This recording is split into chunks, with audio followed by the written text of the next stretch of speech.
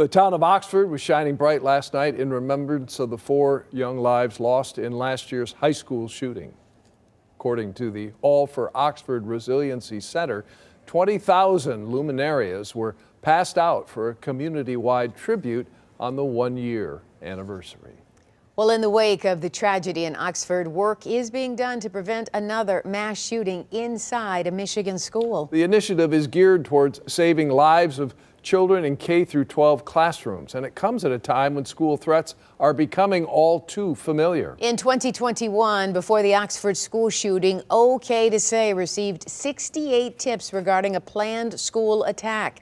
That's compared to 243 tips received so far this year alone. In response, a $15 million state grant has been awarded to Michigan State University to fund research into how to prevent violence in our schools.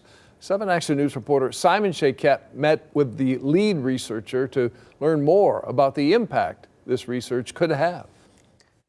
I think mental health within the communities, within the school districts, within the world is not really where it should be. For Nicole Beausoleil, the Oxford high school shooting changed everything. 1 year ago, her daughter Madisyn Baldwin was among 4 children shot and killed. Can someone be taken down a different path to prevent a school shooting if you get through to that child early enough?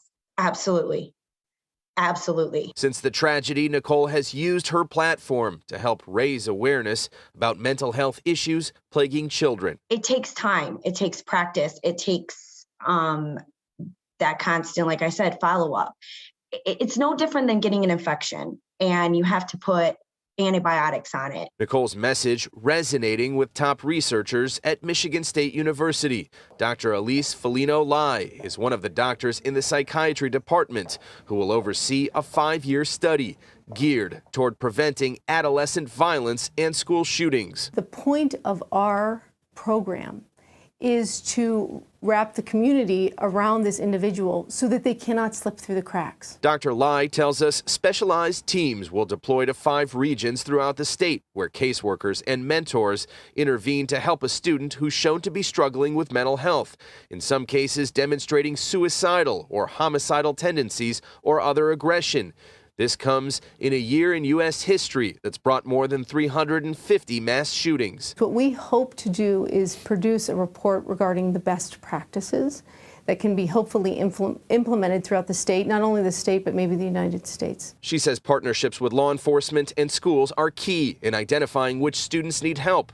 This study takes into account that oftentimes lack of resources can stand in the way of preventing an adolescent from harming others.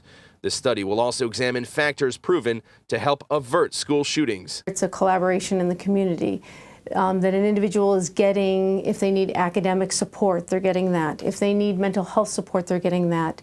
The individual is not being arrested in our program necessarily, but rather we're offering supports, not punishment. For Nicole, it's a source of hope, along with inspiration, that state grant dollars can truly be used to help save lives of children in schools. If we can get a little bit of awareness or we can get a little bit of knowledge in this aspect, it can go in other places throughout the community. Leaders of this study are hopeful that after 5 years they can continue their work. They say nothing is more important than keeping our young people safe. Simon Shakett, 7 Action News. All right, thank you so much, Simon. We'll continue to follow the study as researchers begin their work.